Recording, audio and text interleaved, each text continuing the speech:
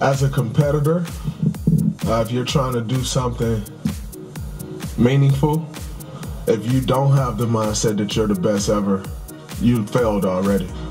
So if you don't have the mindset that you are the best reporter ever, then you already failed. And that's been my mindset since I can remember. That will be my mindset as long as I can remember anything, that I am the best ever at what I do. And every day that I step on the basketball floor, I will strive to be that. But my mindset will always be as such, as I am the best to do what I do.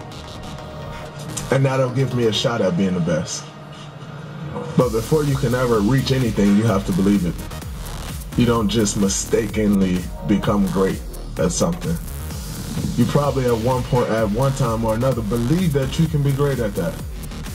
And then you work to get great at that, and you reach that greatness. But you don't mistakenly become great. And then you start to believe, oh man, I'm great at that. No, you believed that before, and you work to get that.